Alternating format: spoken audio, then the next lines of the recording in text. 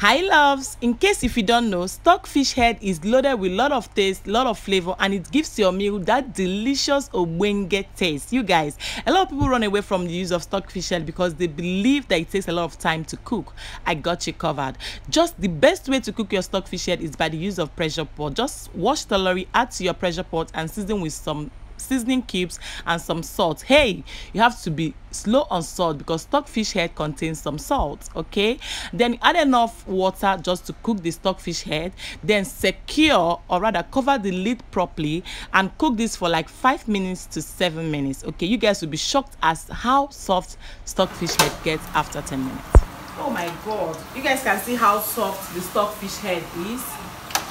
Pressure pot is underrated. If you don't have pressure pot in your house, you are missing, no, because all these my stockfish heads, they are so soft.